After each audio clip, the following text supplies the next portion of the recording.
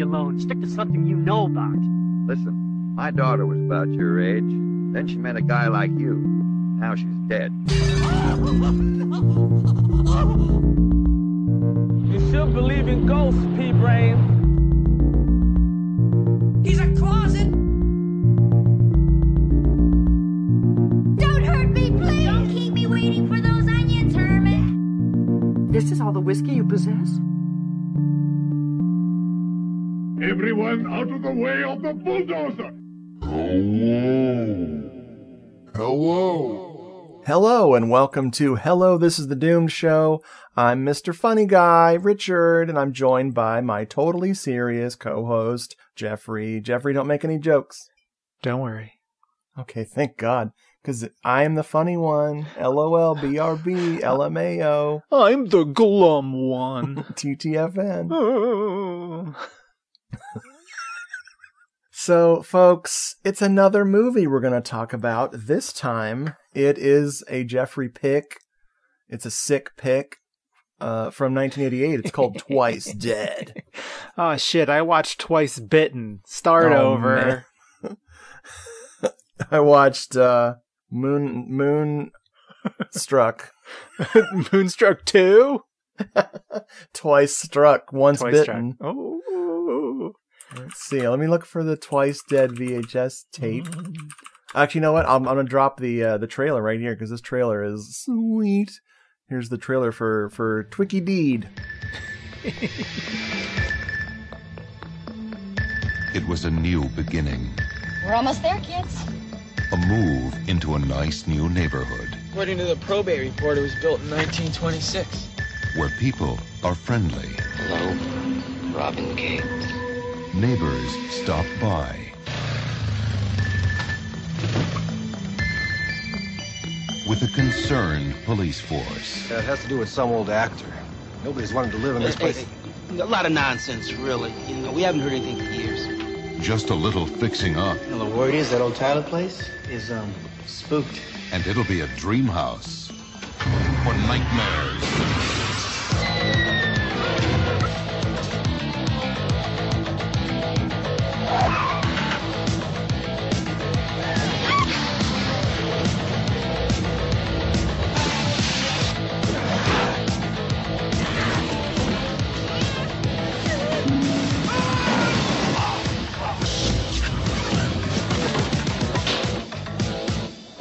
Have you ever considered moving out? Twice Dead. Videocollector.co.uk. Hook me up.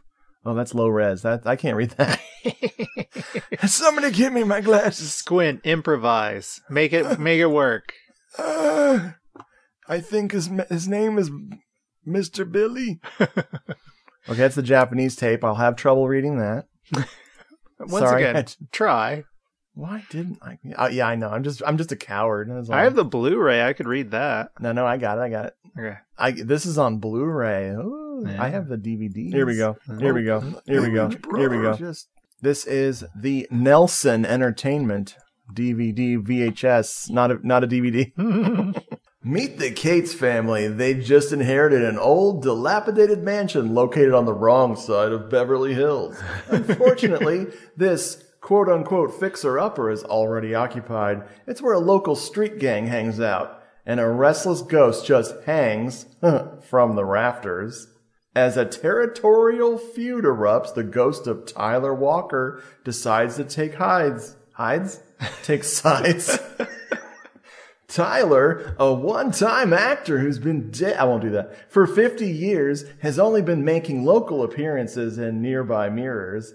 But he takes pity on the Cates' predicament and assists them in eliminating the group of prankish punks. What starts as a neighborhood battle ends up being a terrorizing tour de force, where the final curtain call is murder. Ooh.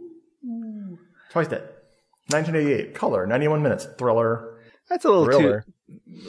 No, comedy. That's a little too spoiler heavy for my tastes. Yeah, dude, that's a lot going on there. By the way, folks, spoiler alert. Yeah, this ghost, he's taking sides and taking hides. I can't believe I said hides. What the fuck? It's not wrong. But this is from director Bill L. Dragon. and he's not dragging his ass around. He's working. No, it's Well, not Bert. His anymore. name's Bert. What did I say? Bill. Come on, Bert Dragon is way better. It's Bert Dragon. Oh, man. I'm dragging my butt around. I painted a bathroom, so I'm a little tired. We got this. Oh. We painted it pink. Oh, pink. Yeah. I It love already it. had pink tile because, 1949 house. Mhm. You don't want to change that shit. No. But no, the only other film that this Bert, this once referred to as Bill by me, Bert L. Dragon, his other film he directed was one I've never seen, but I know of, called Summer Camp Nightmare from 1986. Oh, I've seen that one. It's a favorite. Oh, really? Okay. Oh, yeah, it's so good. I don't know if it's quite material for us on the show. It's not super duper horror. Yeah. But it's sort of like a like a more sociopathic Lord of the Flies at a summer camp. All right. Well, we did do The Face with Two Left Feet, so genre is not a problem around here. True. It, as long as it's not too serious. Oh, Lord, no. That movie I know about because my coworker, he couldn't find it. It was one of those movies he loved when he was a little kid and rented a bunch of times, and I was able to hook him up with it. And I just perused the file when I got it from him. Because it's still like stuck in VHS land. It sure is. Yeah, I've got a copy. Wow. Let's get into this because this movie, it takes a turn, for me, because let's just say there was a point where I went, oh, because I was struggling with my 5 pages of notes here. As usual, I took too many notes. I don't know why I get crazy. Trying to figure out why you picked this. I did not because it was bad, but because it was, we'll get into that later. But this starts with a little voiceover action, which is our titular twice dead man named Tyler Walker. Mm-hmm. He is talking to his love, and he's like, fulfill thy love or we both die. And he's talking to his lady friend. And she obviously had too much to eat because Jeffrey, she is stuffed. I mean, how can you ask why I would have choose this movie when like one of the main characters is a mannequin? Her name is Myrna. Yes, she's one of the best actresses in the movie. Yeah, she's. I mean, some call her a little wooden. I wouldn't. Oh my god, dude! Yeah, this is in old timey times. This is like 1930s. Well, yeah, it's we're told by a police officer who comes to Tyler's house in a little bit. He has this great line of dialogue where he says, "Unfortunate times, damn depression." Yeah, they don't worry about not spelling it out for us immediately. What's going on? He's been selling off all these precious pieces of furniture and art or whatever in order to keep his house. And these guys are coming to arrest him for something? Well, they're coming to evict him. Okay. Because the guy with the incredible fur coat has just purchased this house. Oh, okay. Right. Okay, gotcha. And he presumably is an ancestor of the Cates family, I would imagine. Maybe. Yes. He's the progenitor. Mm-hmm. So, yeah, they're coming to kick him out. Tyler Walker, he is a very thin mustachioed magician.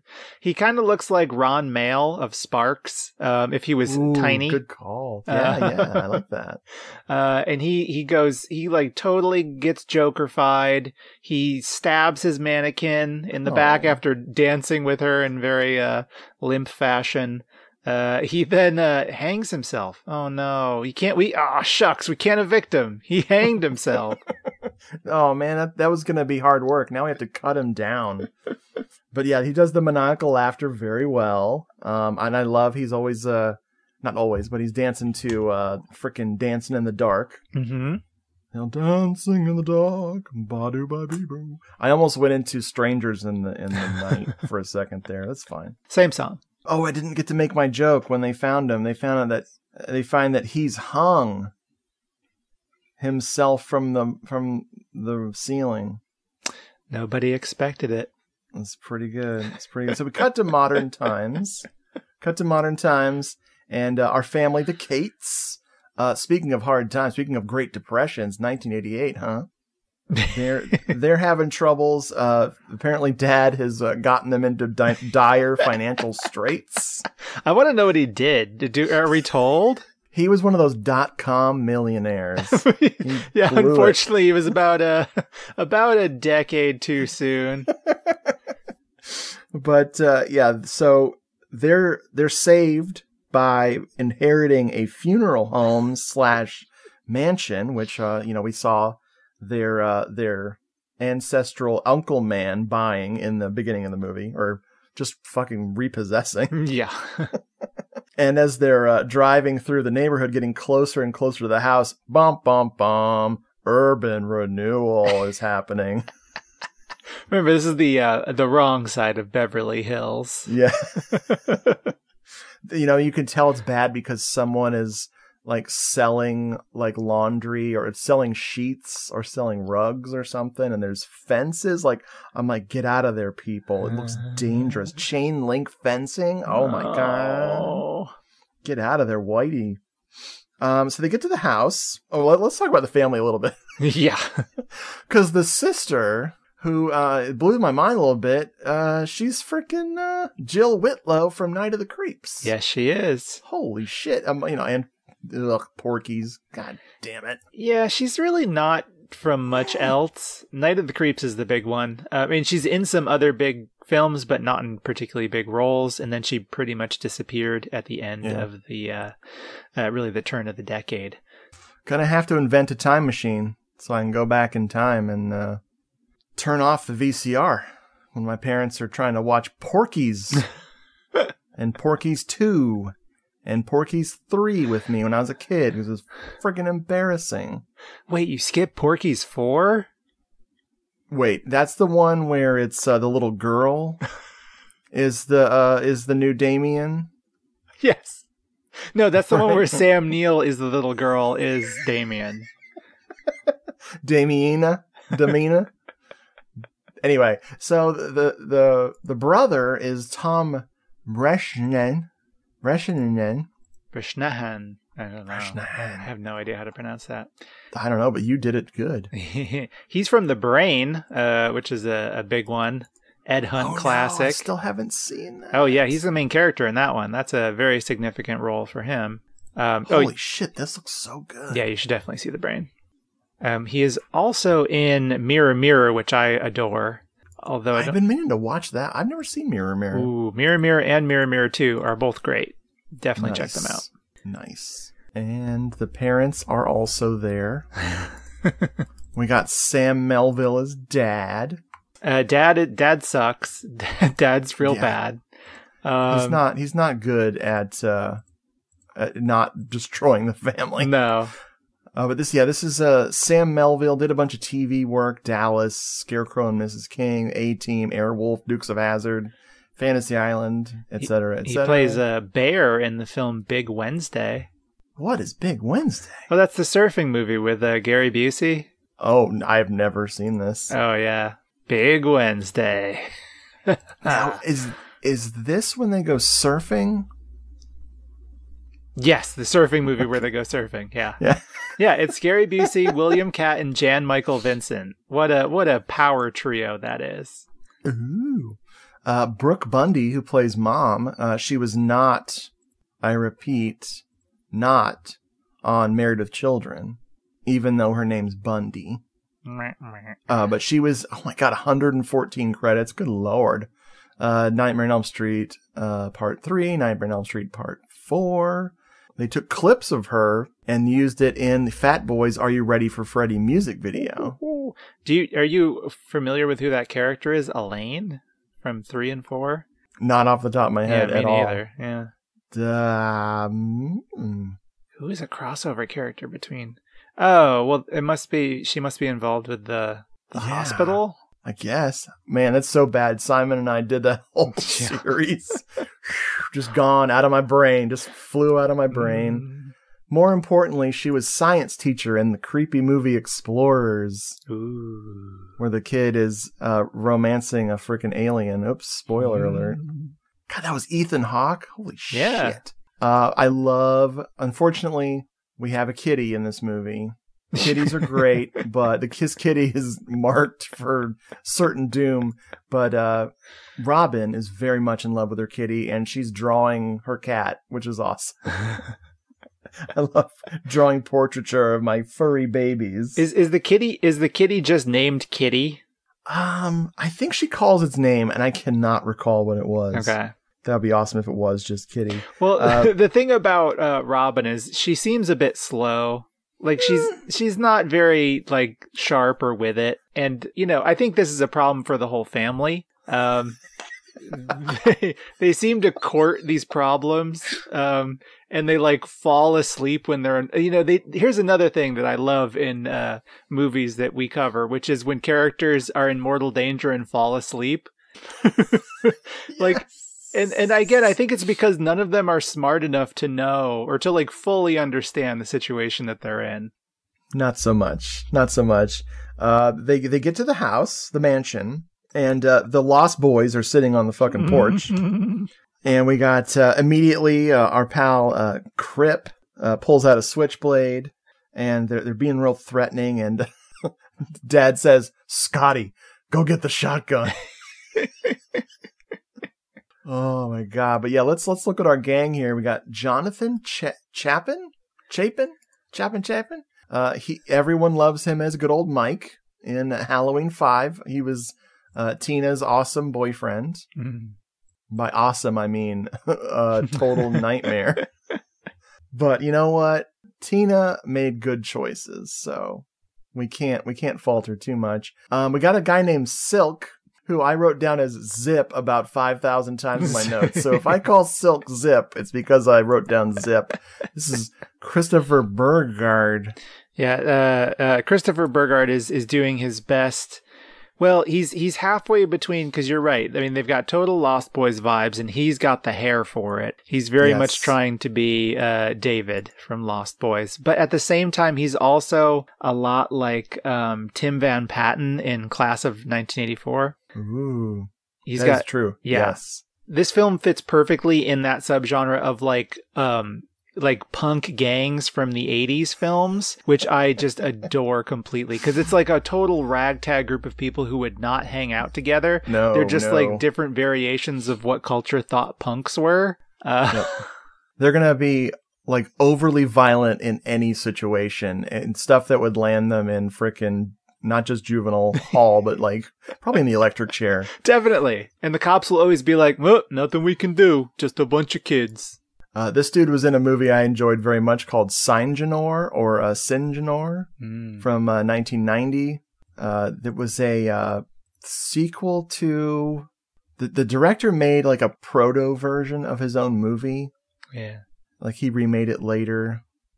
I'm trying to remember what it was called. Scared to Death. Oh my god. There's a movie from 1980 called Scared to Death. It's a sci-fi horror movie with a synthetic creature that kills people. It was a William Malone movie.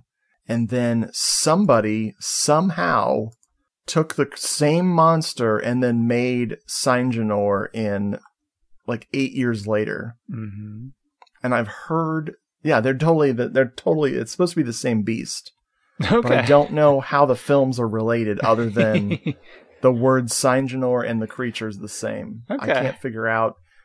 Maybe it was the special effects guy? I don't fucking know. I'm glad I took us down that tangent. Let's see who else is in. We got a guy named Stoney who's in the gang. Mm-hmm. We got the heavy gentleman, the large guy named Melvin, who is the most pleasing character. To whom? To driving motorcycles up the vaginas of fake women. He's got issues. You should look into that. I think he's got a problem. But yeah, this is Travis McKenna, who's a bunch of frickin' movies. And he sometimes plays... He played a character named Bubba in the Dukes of Hazzard reunion. He played a guy named Brad Pitt in Step by Step, the TV show. I like that. I just the other day bought the first 4 seasons of Step by Step. Nice. Good on you. He was in Dead Women in Lingerie. I've actually seen this. He played Fat Clown in Batman Returns. Wow. Now that's a career-making move right there. We got Jolene Lutz as Candy. I had a lot of trouble trying to get her name because I just kept waiting for someone to say her name. I wrote her down. I wrote her down as Gang Girl until someone finally said her frickin' name. This movie has a problem with erasing girl gang members. That's right. They don't have their own personality. Anyway, so the cops show up and, kind of scare these guys off. Crip, our buddy, who just has immediately fallen in love with Robin, he just keeps staring at her throughout the movie and going, beautiful, beautiful. But the cop sees him checking out freaking Robin and he goes, she's not your type, Crip. She hasn't murdered anybody yet. I feel like there's a big before yet. Yeah. And also, how does the cop know his type? That's a little different. The cops watch these gangs take off and go, bunch of animals. I think the cop has looked at Crip's Tinder profile. That's how. Yeah.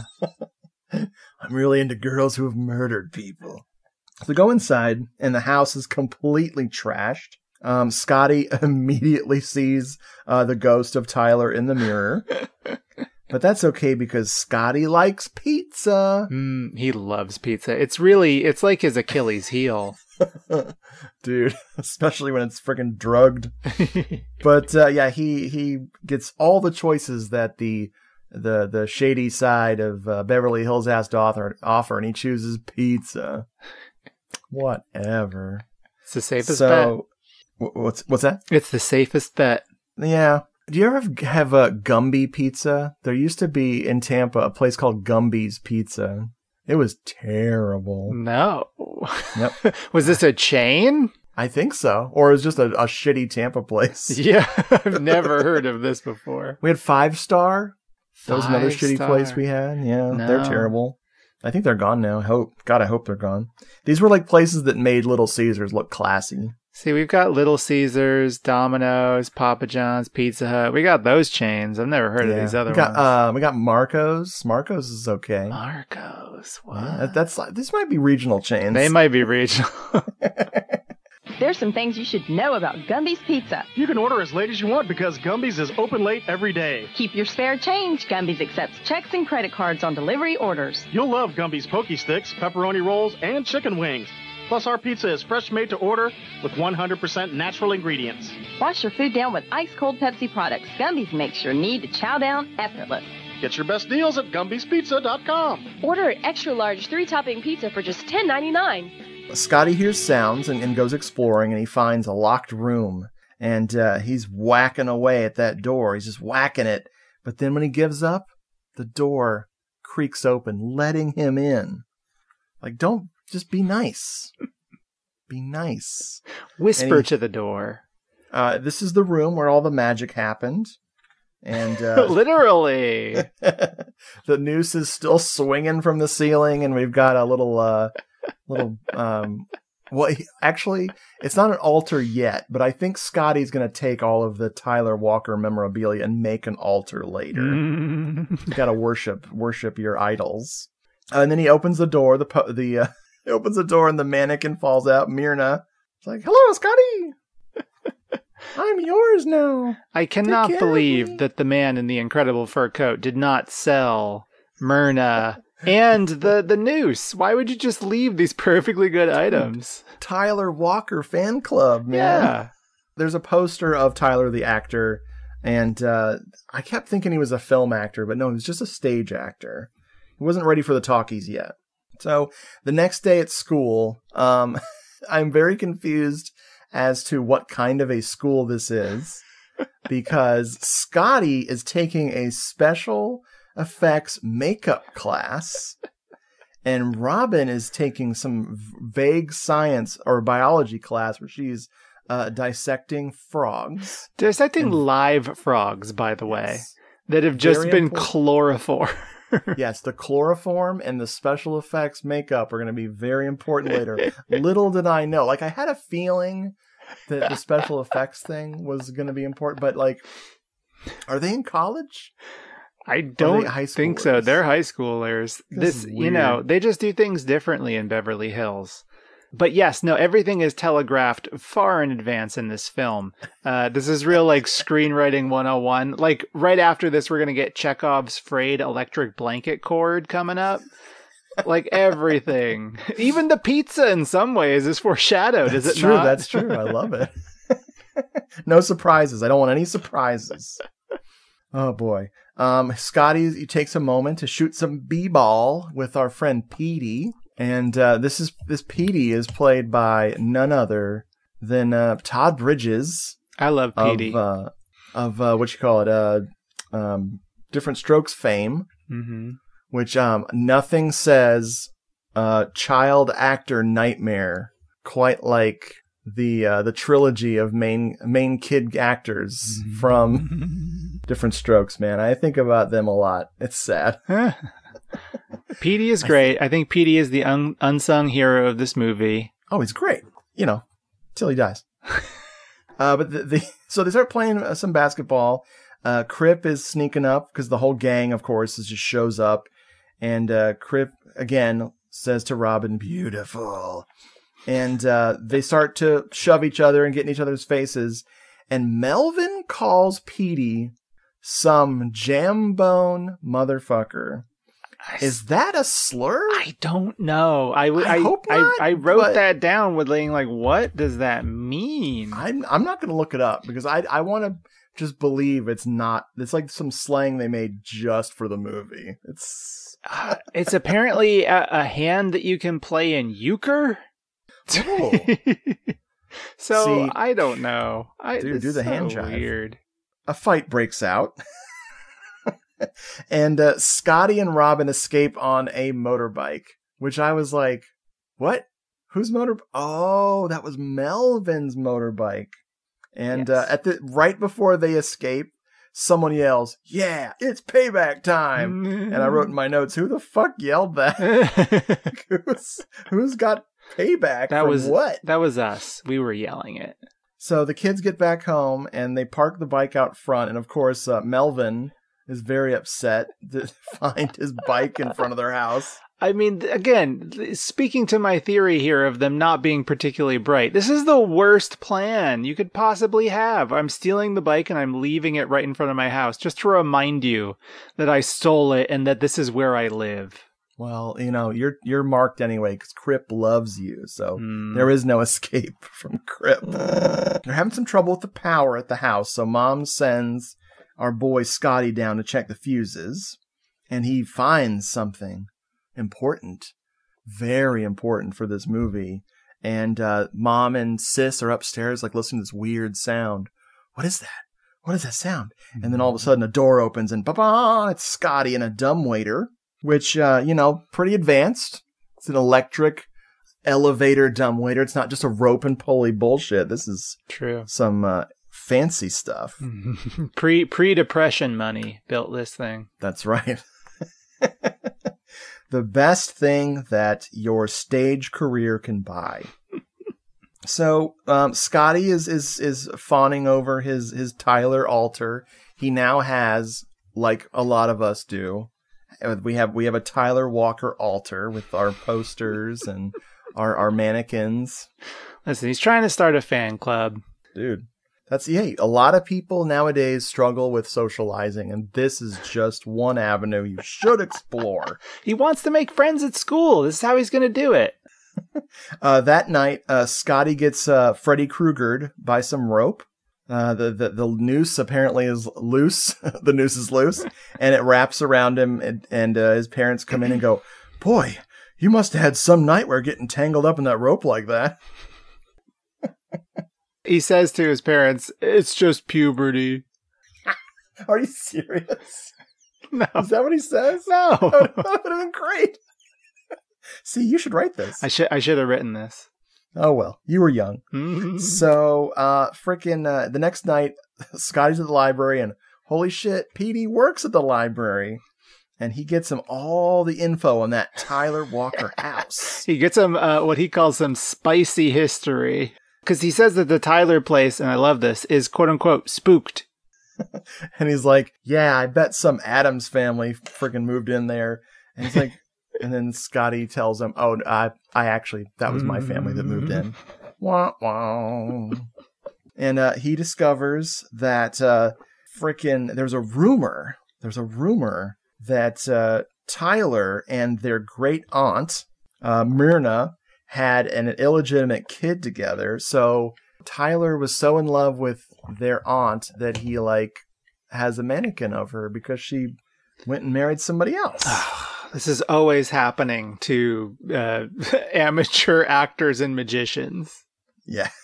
It's like that never works out. No. Robin sees Tyler in the mirror that night, and she wakes up and she goes looking for her cat, and unfortunately the kitty is nailed to the door. Boo. Well, that's how you win a girl's heart. Yep. So she gets attacked by ghouls in Halloween masks, and because these guys are wearing masks, it will free them from any persecution of any crimes that they might have committed on this night.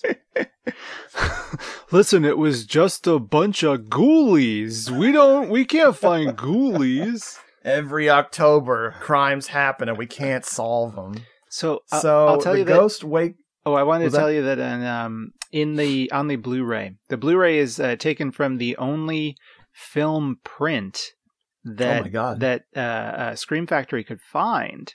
And there's one scene in the film, and it's actually this scene where they could not find the actual film elements. It wasn't included in the print, so they had to use a video source instead.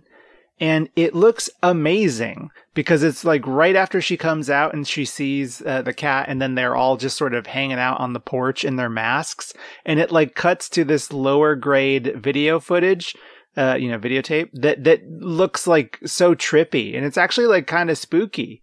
It kind of adds to it, honestly. And it only lasts 20 seconds under that even, and then switches back to film. So okay, because I have the DVD that's the double feature with The Evil, and I don't think mine switches to that. It might just skip that shot. Maybe. Yeah, I want to see that. That's cool. While she's being menaced by Crip and Zip, aka Silk, the ghost wakes up Scotty by shaking his bed to wake him up. Scotty hears the ruckus outside, gets up, wakes up Dad, and they all run out there with the shotgun. Before Dad comes out, though, Scotty gets the shit kicked out of him by the gang. He's a good fighter. That night, after the gang is scared off, Scotty thanks the poster, and the poster says, "No problem, kid. Happy to be of service. I really like your sister. Wow, wow, wow, wow. Wow, wow-wee." So Robin is telling the cops about what happened, and they're like, these guys were wearing masks. They're freaking, what do you call it? Criminal masterminds. She shows them portraits. She draws portraits of each of the gang members, and the cop is like, that's no help. What are you gonna do? You want us to arrest Frankenstein's monster? Oh, God. It's so good. So later, Dad is trying to teach Scotty how to shoot, but Scotty hates guns. So Dad does that old trick of questioning his son's masculinity, which inspires Scotty to take the shotgun and shoot up a car at the junkyard. Are you even my son, or are you just a sissy? And just to plant this firmly in the 80s, Scotty says, I guess it's open season on Japanese imports. I wanted him to look at the camera and be like, remember that movie where the guys had to work with the Japanese to sell more cars? Wasn't that crazy? The movie with Michael Keaton? But he didn't do that. I don't remember the name of that movie, but I know what movie you're talking about. What's it called? Japanese car movie. No. Something's in it. Guy's in it. It's a movie. It's okay. Everybody knows what movie we're talking about. The parents have to go back to their home. Oh, wait. What home? Yes, they have to go back to Boulder, Colorado to save the frickin' house. And to save, well, just themselves from financial ruin. I guess I wrote in my notes, to save them from more financial ruin. Sure. Scotty is working on his hearse, trying to get this hearse that, because of course, the house, after it got bought by their frickin' uncle, he turned it into a funeral home, which is why there's a hearse and frickin' coffins in the basement. So he's been working on this hearse, and the ghost helps him get it running again. Thanks. The gang shows up and taunts Robin because Crip looks at her and goes, "Beautiful." Then a car chase ensues as they try to take off in this frickin' hearse. And the Crip pops in some sick metal, bro, to inspire them. Oh, yeah. I think I wrote down the bands. I meant to write down the bands. They were like White Lightning and White something. Let's see if it has the soundtrack. Oh, yeah, it does. It does. There's a couple metal bands. Let's see. One's called White Lightning, a.k.a. White Sister. What? And the other one's called Wildcats, which I guess isn't like white, but it's White Cats, a.k.a. Sorcery. How did they get that credit? Why do both of these bands have two names? Oh, okay. White Lightning was also known as White Sister. Wildcats was known as Sorcery. Yes. I am confused. What is going on? Which one of them did the Twice Dead theme song? Did one of them do it or somebody else? No, it was another band called Poor Saint Christopher. Oh, that's a great name. That's beautiful. Yeah. Oh, by the way, folks, this film has a freaking theme song. Yeah. You know, Gyrojets has two names. Our other name is Jarge. That's the code name for our band, is for fans from Gyrojets. Just call us Jarge. And your third name, upcoming, White Dead. We're trying to get White Lightning, but the band might not let us have it.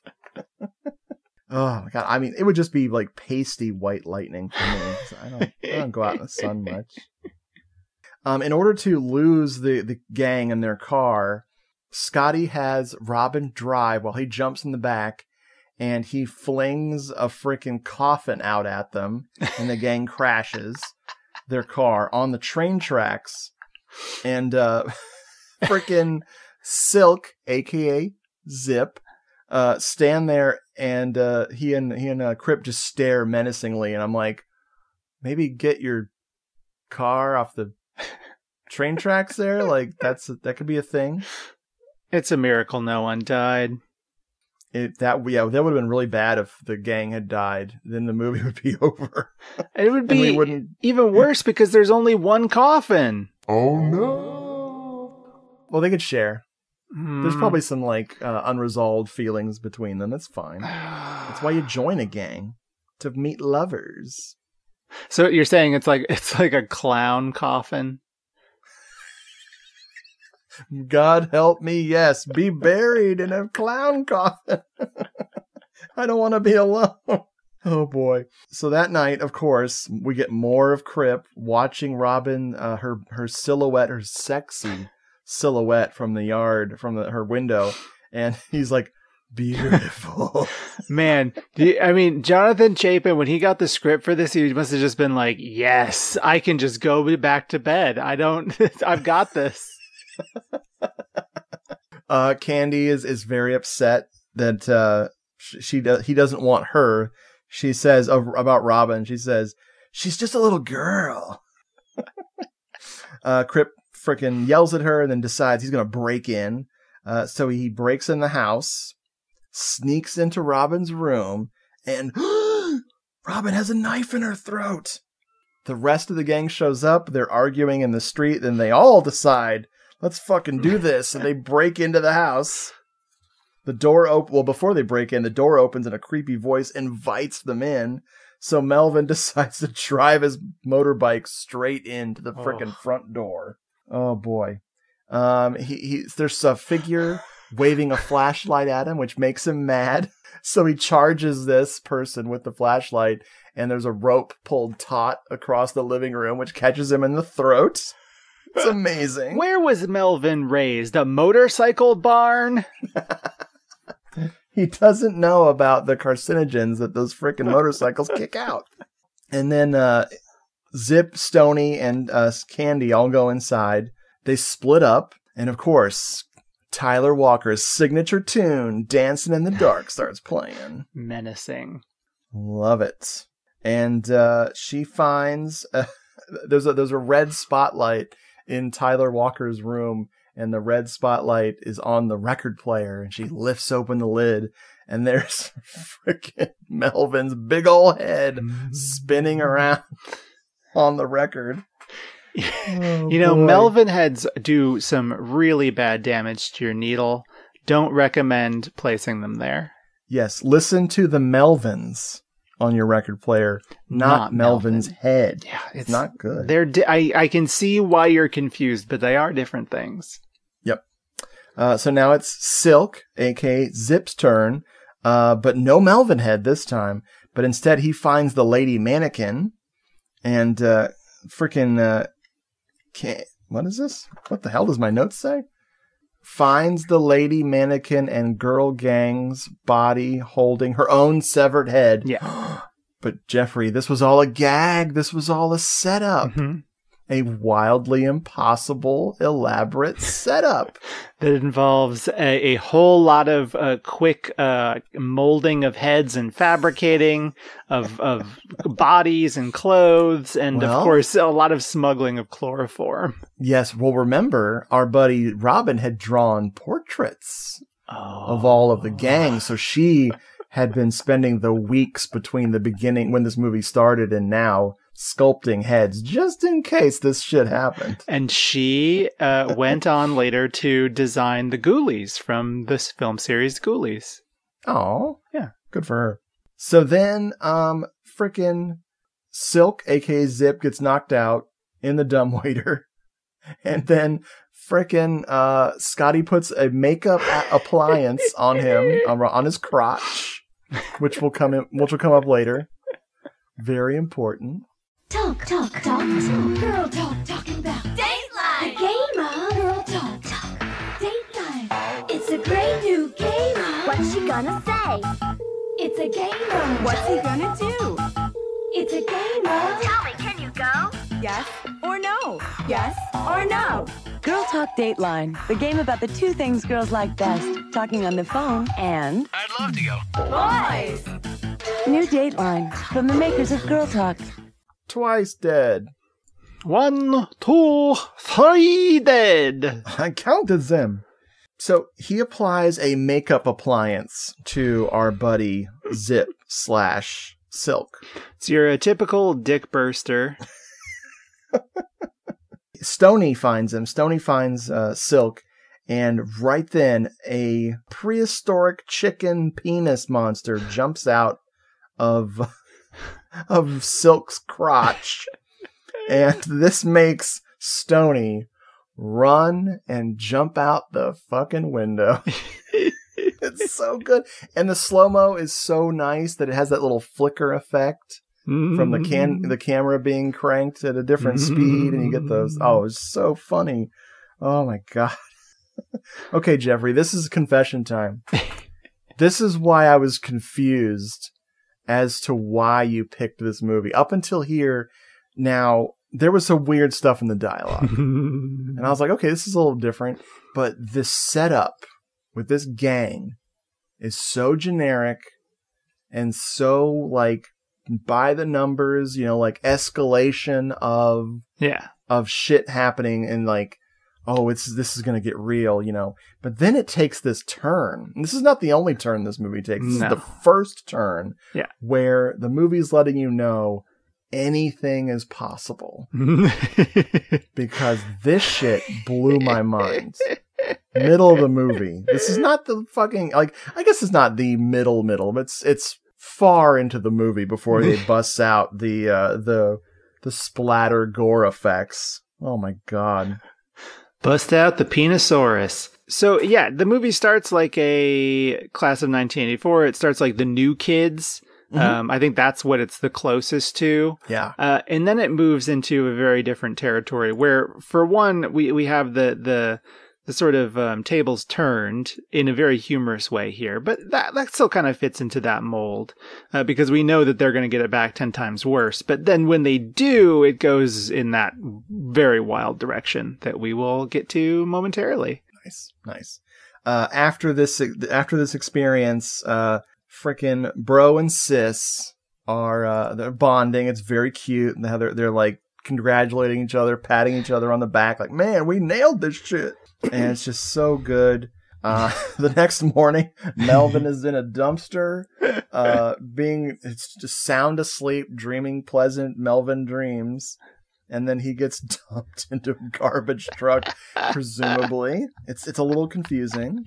I mean, that's how I wake up every morning, so this is not particularly strange. You're like... I've never seen myself represented in film before, so this was nice. Yeah. Oh, yeah. Not since Ghoulies.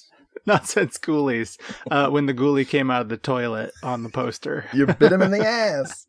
Our pal Silk, a.k.a. Zip, wakes up cuddling with his own chicken, and it scares him. Yeah, you ever just wake up and you get scared by your own Penisaurus? Yes. Freaking Candy's in the car. She's locked in the car, and he's trying to get her to open the door, and she freaks out when she sees his chicken dick, but then she just starts laughing at him, and he's trying to, like, remove it, and it just looks really obscene.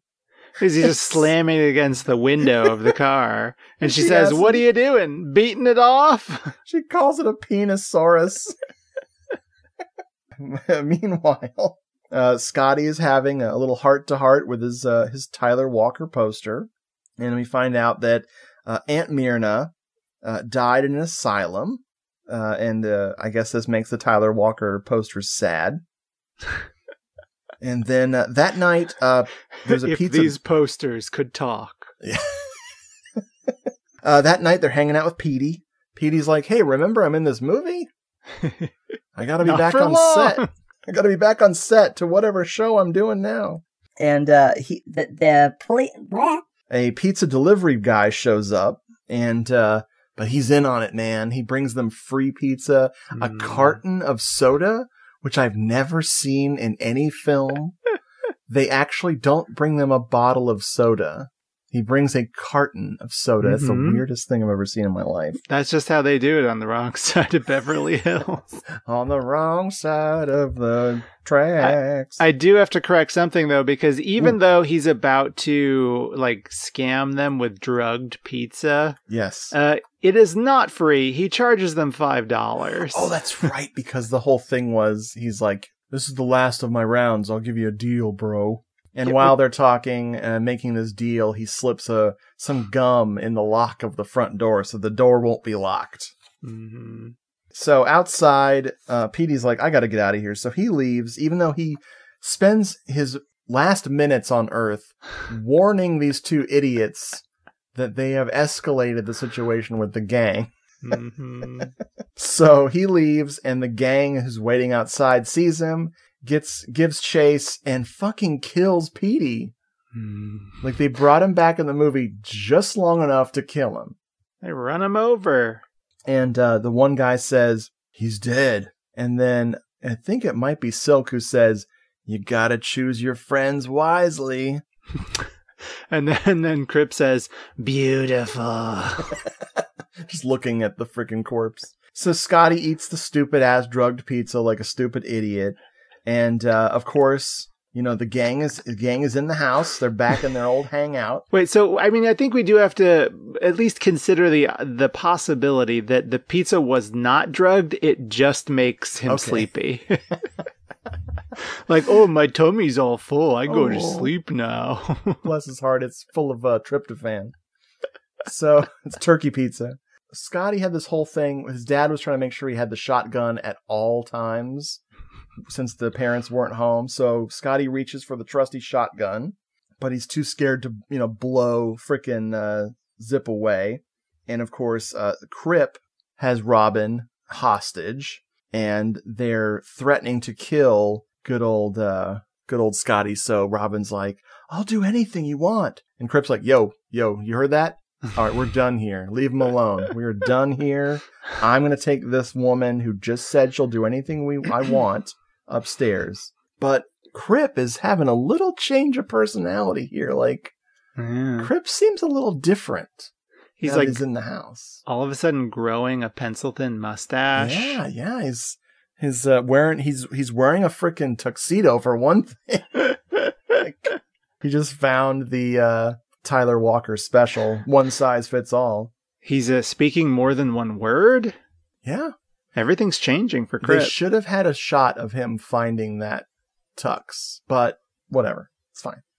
It wouldn't make the movie any less strange. I would honestly prefer like a Paul Naschy werewolf transition, where like he just grows the tux. Whoa! Oh my God, that's in the fan edit. Bring back the tux cut. I don't know. Did we make this joke? Did we make a Snyder cut joke last time? Oh, bring back Zack Snyder's tux cut. Man, you know what it's called? It's called Twitter. It's what's happening. So, good old Crip takes Robin upstairs.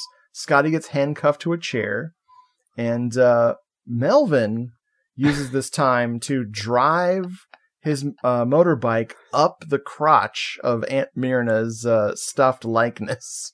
Yeah, and let's say Ghost Tyler Walker is very displeased with this behavior. He no like it. So that's when the mirror shatters. Upstairs, Crip gives his earrings to Robin. He's somewhat creepy in this sequence. And he tells her about the earrings. They were always yours. Sure. I was just holding on to them for you. Oh, thank you. There's a gang couple who are going to go make out in the house. These two characters slipped into the movie so, easily.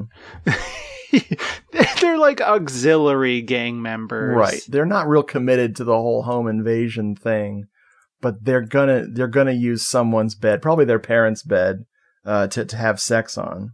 But one of them is quite famous, I think. Really? Yeah, I recognized him immediately. He's listed as just gang member. I guess he doesn't have a name. He's Raymond Cruz, and he's been in 90 things, including a bunch of big things like Alien Resurrection, Under Siege, Clear and Present Danger. Yeah, that's brilliant. He's still working today. Good for him. Yeah, he's definitely one of those actors you just recognize. Yeah, he's got his girlfriend is I believe his girlfriend is named Tammy, and she was in she's Charlie Spradling. She was in The Blob, Wild at Heart, The Doors, not Interview with a Vampire, To Sleep with a Vampire. Was she the main girl in that? Nina. Holy shit, have you seen To Sleep with a Vampire? I have not. Looks it's good. Fucking horrible. Oh. Holy shit. Wow. It is one of the we didn't make it to the 90s so good movies. Like, it feels like an old script that was sitting around for a while. And dude, it's just long sequences of her stripping. Well, I'll definitely be watching this. And it's a Concord movie too. Oh boy. Yeah. The lead guy is the worst actor. Like, bless his heart. I can't tell if he's not trying or trying super hard to be this ageless, bitter, crusty old vampire who's just gonna turn this stripper into a vampire, I guess. Dude. Okay. Let me know what you think. I hated it. Sure. I can't wait. Woo. And I don't hate a lot of stuff. I'm not like, this sucks. But that was bad. She's also in Twin Peaks. Oh, jeez. She plays the character Swabby in season 1, episode 3. I have no idea who that is. Man. See, Simon and I covered that too. Don't remember Swabby. And she was in Wild at Heart as well, yeah. Wow. Yeah, man. Love it. The couple's up there, getting cozy in the parents' bed, and we cut to Stoney and Candy playing with the dumbwaiter, and it looks like Candy's about to get her head cut off, but instead, Stoney gets it with the dumbwaiter. Crushed. Yes. And then the ghost forces Melvin off of his bike and then kills him with his own motorbike. Et tu, Kawasaki? This all happens very quickly, by the way, too. Dude, we're in the home stretch of this fucking crazy shit. So that's when Crip is obviously possessed, and he's making frickin' Robin dance with him in the dark. They're dancing in the dark. And then we see Tina and Tammy and whoever, the guy from all those movies. They're having sex, but then he gets electrocuted, which is amazing because he doesn't conduct electricity, or so we think, because as he's getting electrified by the lamp or whatever, she is enjoying herself, like really loving like this whole electrified scene here. But it does turn out that she was being electrocuted too, so they both die. Yeah, but they had a really great orgasm as it was happening. Yes, and that's all you can really hope for in this life. My favorite part is that like they were already sweaty, so that was helping conduct some electricity. But the thing that really sealed the deal was they spilled their 40 ounces. And that just added the necessary lubrication. That's right. They poured one out for their dead homies, and that sealed their fates. Well, they were the dead homies, ironically. Pouring one out for themselves. Hey, man, life is short. We might die soon. Pour one out for me. Silk finds good old Stoney's head crushed in the dumbwaiter, not pleased. He goes after Scotty with an axe. And then the cops come, and there's a magical shotgun trick by the ghost. And this scene was, like, shockingly violent. So the cops have come, and Silk is trying to, like, basically turn himself in, like, I give up. But the ghost is forcing him to point the shotgun at the cops. And then before the cops shoot him, though, he just turns the shotgun to himself and blows his own brains out. And based on the special effects stuff, I thought this was going to be really, really disgusting. I thought like we were going to have a head vaporized here, but no, just it's still disturbing when he blows the back of his head off. But man. Yeah. And then we get some real good Twitch acting from Silk as as the camera lingers and he passes into the unknown. It's brutal. His death and frickin' Stoney's death are the most like, oh shit, that's fucked up. I love it. Tone problems. We need it. Crip wakes up in time because he's about to recreate the night where our pal actor Walker Man stabbed his own mannequin in the back, but just before he's about to stab Robin, he like presses the button and his switchblade stops being a freaking knife and just, pretend stabs her. Well, I thought it was the ghost doing that because the blade like falls out. I don't think it sucks back in. Doesn't it fall out? Which is weird. See, I couldn't tell if it was the ghost doing it or him coming to the realization, I don't want to kill this lady. See, I think he's gone. For some reason, the ghost just like really seems to be on their side. Remember, I mean, he's taking sides and hides. Sorry, I was yawning. I don't know. We're on video for each other because we're sick and creepy like that. We like to look at each other while we're talking. But I was like making a face apparently of me yawning and laughing at the same time. So. After he doesn't stab Robin, then our pal Crip gets hung by the old noose. They got to cut that thing down, man. It's a real hazard. Scotty checks on Robin, and she wakes up and goes, I had an awful, awful dream. Yeah, sure. The next day, the cops. The next day, Mom and Dad are home from their Colorado trip, and Dad is super skeptical about everything that happened while they were gone. It's freaking hilarious. He totally blames drugs for all of these horrific deaths that occurred in their house, including a couple who's killed in their own bed. He's like, it seems reasonable. There were drugs, alcohol. There's a logical explanation for everything. He also says, well, it's a good thing that they're all dead. It saves me the trouble. Yes, what a tough guy. Man, I got chills when he said that line. Well, imagine that movie. Oh, boy. So outside, Scotty meets Tammy out by the street. Tammy's not wearing her girl gang outfit anymore. She's dressed like a prep. This is like one day, right? Yeah, this is the next day. She's decided to turn a new leaf.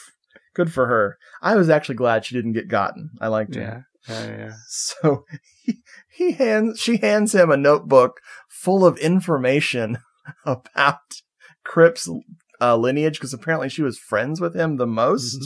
Like maybe she had a crush on him. I'm not sure, but it has the info dump that Crip's father was Tyler and Myrna's illegitimate son.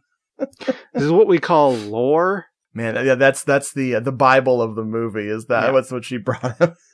If this was successful, we would have gotten that in the prequel. Oh my God, and that's the thing. Where's the sequel to this good stuff here? God knows it's going to set one up. We got Robin and Scotty in the hearse driving along, and we get a stinger where good old Tyler Walker jumps out of the frickin' coffin and gets her, but it was a dream stinger. And Scotty walks in like, it's okay, sis, it was just a dream, it's all right. And he takes her down to the kitchen, I guess, to get her some warm milk or something. But there, stabbed in her pillow, is that knife. And then we see our pal Crip in the mirror, dressed like a zombie version of Tyler Walker. Going, ha ha ha ha ha ha. Oh, and that's the end, man. Woo. Beautiful. God, this movie, dude. And then we get the theme song. We get the frickin' Twice Dead theme song. Twice Dead. God, dude. I'm sorry I took too many notes, but I think it all worked out. It's all good. We covered it, and we're basically the greatest podcast that ever covered Twice Dead. I mean, this is a movie of much growth. We died twice while watching it. Yes, we see it. What's his face? Scott gets validated by his father, who calls him a true hero because he may or may not have killed all of these punks. He's even called a hero. There's a great moment at the end where his dad says, like, "You're a hero," and Scott just says, "Petey was the only hero," which I agree. There's only one hero in this movie, and his name is Petey. Dude, yeah. What a what a freaking, cheated him so bad. It's so stupid. But, that's like, was it Carlton, the dude who played Carlton, showing up in, from, Fresh Prince of Bel-Air, showing up in TITDS. Like, apparently it was a thing where these TV shows would kind of loan out their stars to do like little movies. As movies. As a little hey, we'll get this guy out of here for a few days. We need a break from freaking Todd Bridges. Different Strokes is off the air by then. They've been off for a couple. Yeah, it ended in 86. Oh God. And this is 88, right? Wow. So I don't think he was on a show then.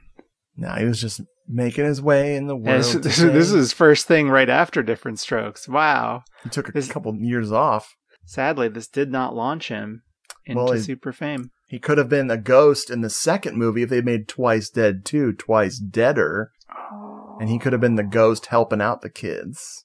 Oh my goodness. That could have been great. That could have been amazing.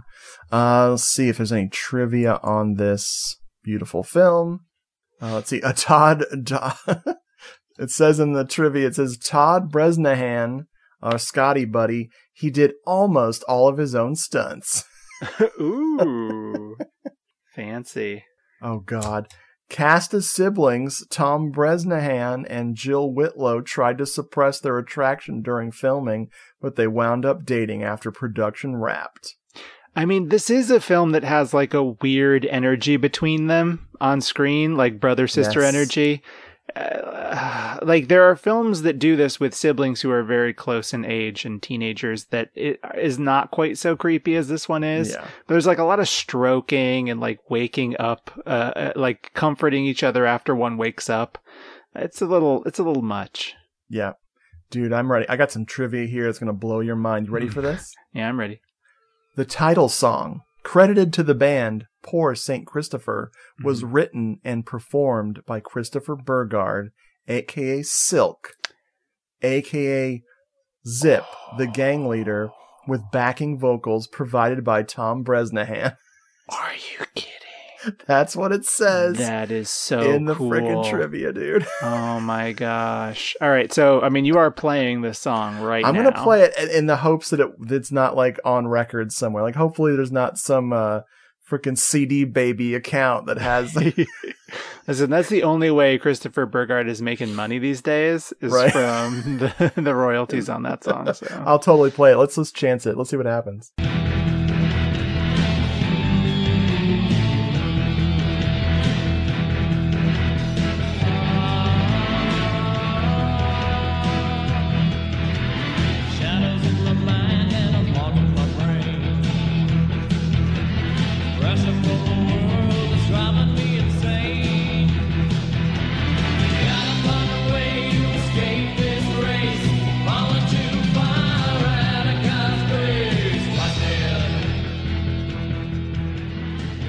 So Jeffrey, how do you like this one?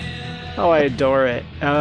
It's such a novel concept. For one, it's a home invasion movie, kind of after like the 70s home invasion movies were a thing. Into the 80s here, and before obviously they've really picked back up in the last decade or so. But it's a home invasion movie with a twist because the gang is home invading a haunted house, and the fucking haunted house spooks them. It spooks them real good. I love everything about this movie. I agree that it is somewhat by the numbers in the beginning, but I love those numbers. And then when it makes the turn, I just could not be more pleased. It is equal parts goofy and I think suspenseful. Like one of the reasons why I love these sort of gang movies is that the suspense is always pretty visceral. It's like, what the fuck are they gonna do? This gang of weird assorted ruffians. There's just no stopping them. Well, there is stopping them, and it just takes a Depression era actor and magician to do it. So yeah, this is a great film. I want to eat it with a sleepy pizza pie and drift off into chloroform-induced nightmares. A chloroform pizza. How do you like this one, Richard? Oh, I love it. I was literally making a list of films I wanted to watch in the coming year because there's always these little weird like, when did I buy that? Why haven't I watched that? What the hell is this movie in your collection? And one of the movies I wrote on that list was Twice Dead. I was definitely going to watch Twice Dead, knowing nothing about it other than what I saw on the cover and saw, Todd Bridges is in it. Whatever, I'll watch this. And we were throwing some titles back and forth about what should we watch or what should we cover? What should we cover? And you asked about Twice Dead. I was like, well, that's it. That's what we're doing because I was just going to watch it. But yeah, I love this. I can't wait to show this to somebody. My pal Jason he's like the perfect mark for movies like this because I always tell him, okay, here's what we're going to watch. Don't look it up on your phone. He always looks shit up on his phone. I'm like, no, stop it. So this one, I'm going to just spring on him at the last second and just tell him, oh man, it's just this amazing movie. It's like super intense thriller, dude. Like, oh man. And then just watch his face as it slowly begins to freaking unfold before him. But yeah, the by the numbers stuff was just me searching. Cause folks, every time Jeffrey picks a movie, it is insane. And this one just wasn't kicking in quite yet. And then the little details are fun. Now that I'm looking back on them, I'm like, all this shit's crazy. All this is weird. But man, as soon as the frickin' special effects came into play with Scotty and his sister teaming up, because it's kind of intimated that she's sort of responsible for like the tubing of the setting up of the blood, like the actual mechanism that splatters the blood. But Scotty's the one who put too much blood in. Scotty. And I'm like, oh, I love it. But no, this was a madcap, bonkers fucking movie. I'm really curious to see that scene you're talking about with the Blu-ray, the one they had to restore from the VHS. Yeah, I was looking at it, and it was like a standard def source, so it looks slightly strange, and it gives like a really surreal quality to this post kitten killing, terrorizing scene. Yeah, luckily it was a fake cat, but that if you don't like animal violence in movies, even if you don't like stage stuff, even if you can't handle that scene might be a deal breaker for some folks, because it ain't good. I mean, it's a fake cat that looks worse than the Salem cat from Sabrina the Teenage Witch. And I'm talking about the sitcom here. Oh, it's like when Leanna and I were watching Sleepwalkers, and they had all those dead cats hanging from the tree. And I was like, oh, that's messed up, dude. Look at the trivia. Oh, they used real cats for that. Really? Oh my god. Thanks, fuckers. Jesus. I'm sure they all died of natural causes and signed their permission to use their corpses. Yeah, I bet. But no, yeah, this is great. I highly recommend Twice Dead to anybody. This is a good time movie. Well, dude, that's it. We did it. Beautiful. This is my notes. I'm flapping my notes around. Folks, thank you for listening. Thank you for hanging out, Jeffrey. Thank you for using all of your chloroform on me while we were doing this episode. Thank you for buying me this pizza. Eat it right before bed. Yeah, I'm gonna down this 40 ounce, and then I'm gonna shove this pizza in my mouth, and I'm going to turn on my electric blanket. It should go great. And now everybody go have sex on their parents' bed.